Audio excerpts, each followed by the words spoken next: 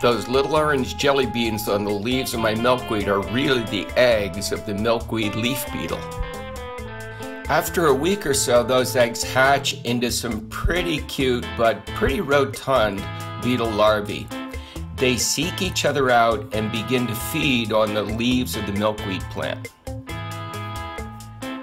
As they grow and develop, so does their appetite. You can see they can really make those milkweed leaves disappear in a hurry.